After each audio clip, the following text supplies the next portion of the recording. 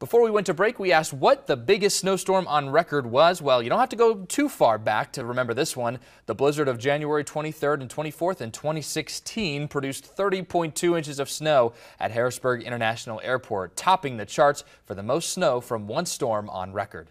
And I remember it well. You know, in putting together our winter weather outlook, there are several things that we look at that may influence our weather here in the winter in the Susquehanna Valley. Well, this upcoming winter, Matt and Ethan want to show you what we looked at. The upper atmosphere is one of the main drivers for what ends up happening here at the surface.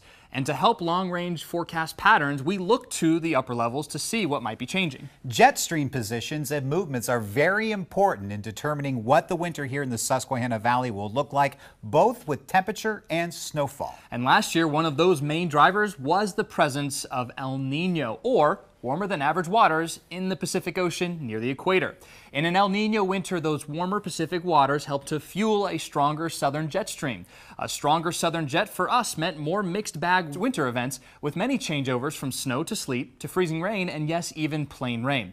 And overall, temperatures were warmer than average due in large part to that southern influence. However, this coming winter, it's expected to be neither an El Nino or La Nina. We call this ENSO neutral, and it means that the Pacific waters near the equator are near average temperatures. We believe that this will lead to a weaker southern jet stream and allow more cold to come into the lower 48, and thus more opportunities for snow and less chances for mixed storms. So the southern jet stream looks like it'll be less of a factor this year, but Ethan, the northern jet stream could be very interesting to watch. The northern jet stream usually separates seasonally chilly air and cold Arctic air that can come straight down from the North Pole. And with a weaker southern jet stream, it looks like the northern jet will be the highway or the track for the majority of our winter storms. The northern jet's position is highly influenced by the strength and position of the polar vortex and also the North Atlantic Oscillation.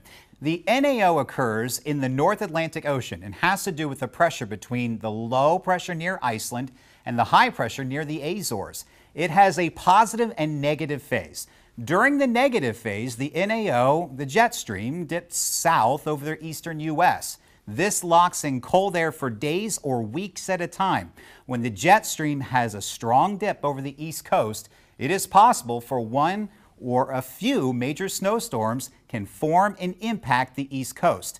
The big question mark this winter is a marine heat wave in the Gulf of Alaska, also known as a warm blob. According to the National Oceanic and Atmospheric Administration, this blob aids in the persistence of an area of high pressure over Alaska.